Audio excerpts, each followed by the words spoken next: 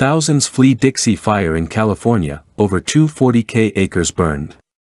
Thousands of Californians have been forced to evacuate their homes as the state's largest wildfire this year tore through nearly 250,000 acres of property, authorities said.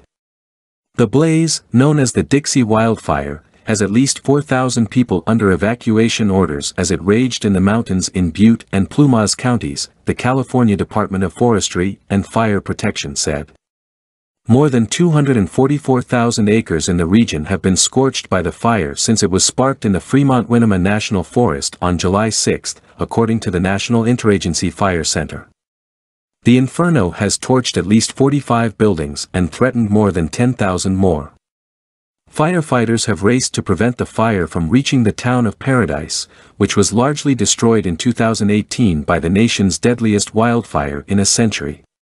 A house on fire during the Dixie Fire in Plumas County, California on July 24, 2021. The Dixie Fire was 32% contained Sunday, prompting authorities to lift some warnings and evacuation orders. Authorities, however, warned that unpredictable winds and extremely dry conditions could cause more flare-ups in the region. Experts have said that a historic drought and recent heatwaves have made wildfires more difficult to contain in western states.